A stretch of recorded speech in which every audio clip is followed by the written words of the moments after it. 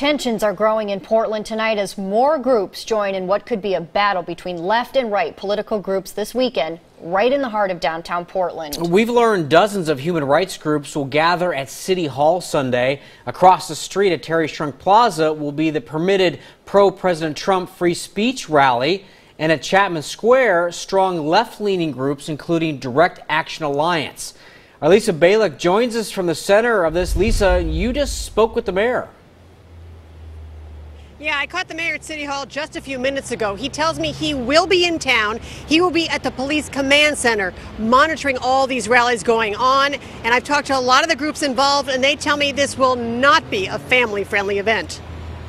You afraid of getting a little black eye or a couple stitches in your head? This is Kyle Chapman, known as Bay Stickman, who fought with left-wing protesters in Berkeley earlier this year, breaking a signpost over someone's head.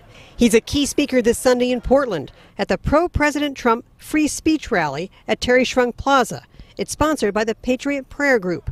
The organizer of the rally denies the intent Sunday is to promote hate. Anyone causing problems, anyone saying stuff that we disagree with, anyone with any type of white supremacy affiliations will be gone.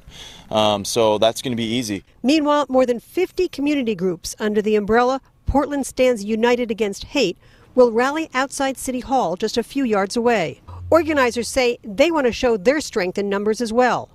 I asked what will happen. Portland will take a deep breath and realize that even though this moment is very scary, it is one that we have to stand up for.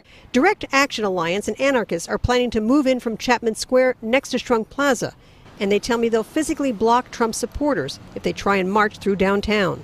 Portland police and federal officers have been working on plans for days to handle the expected clashes. Just a short time ago, I asked Mayor Ted Wheeler how he'll try to keep violence from erupting. We'll have a significant police presence, and the goal is just to keep everybody separated, respect people's First Amendment rights to speak their piece.